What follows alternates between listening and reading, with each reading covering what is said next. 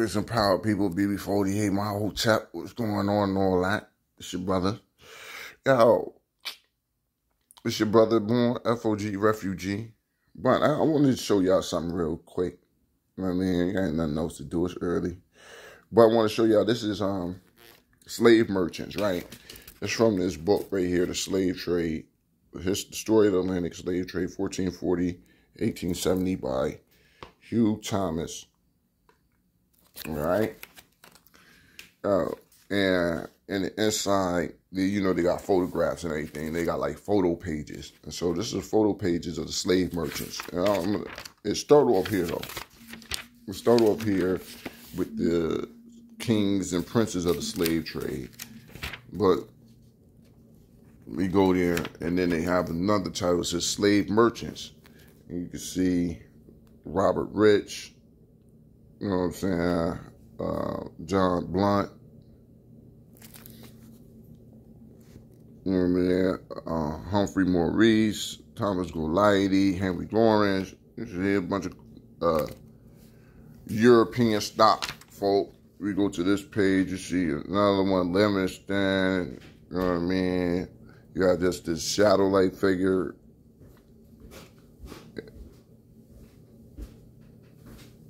Lopez, the only important Jewish slave trader in the Anglo-Saxon world. That's what they say. That's what they say. You don't trust them, though. But Antoine Welsh, who conveyed 10,000 slaves from Angola to the Americas, Bonnie Prince Charles to Scotland. Pierre Paul Norat, an active slave trader of Bordeaux who was fused to purge because he was a Protestant. Well, you know, they had all types of... Don't trust this right here, though. Don't trust that little thing right there. But we go to the next page. We have, you got another European stock. Julian Zuleta of Havana. But we get over here, and this is where this still slave merchants. But look at this. This is why that Woman King movie and the Dahomeys, the depiction of the Dahomeys to the Africans in America is a good thing, was wrong. Because see, this is the King Tegisable of Dahomey, who made $250,000 a year from selling Africans about 1750, far more than any English duke received as income. Look, see, that's the portrait. That's the portrait. And so I just wanted to show y'all that they put the Dahomeys in the same light with the rest of the slave merchants. And then you see this is King Alvar of the Congo, who provided slaves to the Portuguese. Circa 1686. Now, we go on, right? Because the king of Benin, see, Benin was one of these places that once their king died, then they got into the slave trade. See, because, you read here, the king of Benin, circa 1686, whose ancestors refused to sell men, but his descendants sold everyone.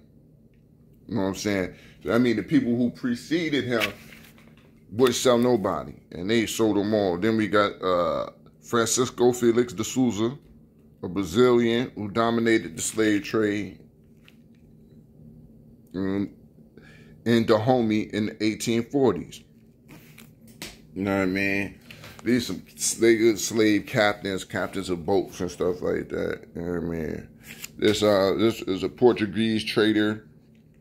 This right here is a depiction of a Portuguese trader in Benin, circa 1500, who obtained 5 slaves for a horse. So that's what this was about. But you see, you got these captains. John Newton, the slave captain, wrote how sweet the name of Jesus sounds. And Hugh Crow from Liverpool, one of the 1,000 captains from there who sailed for Africa to obtain slaves. So